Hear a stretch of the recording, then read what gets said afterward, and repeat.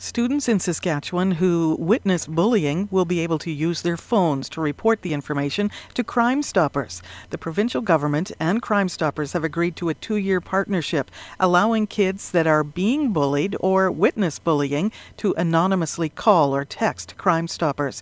President Mark Dolan says students will contact Crime Stoppers' main number where the information will be sent forward. Our tip takers will basically receive the information and they'll determine whether it's bullying related or has a criminal aspect to it.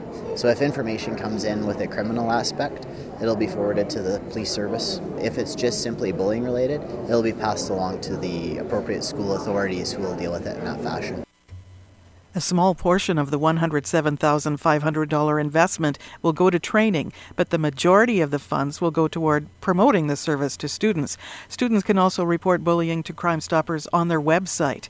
In the first phase of the 2-year campaign, the back of school zone speed limit signs will have the phone number for students and motorists to contact Crime Stoppers. Carol Thompson, SaskatoonHomepage.ca.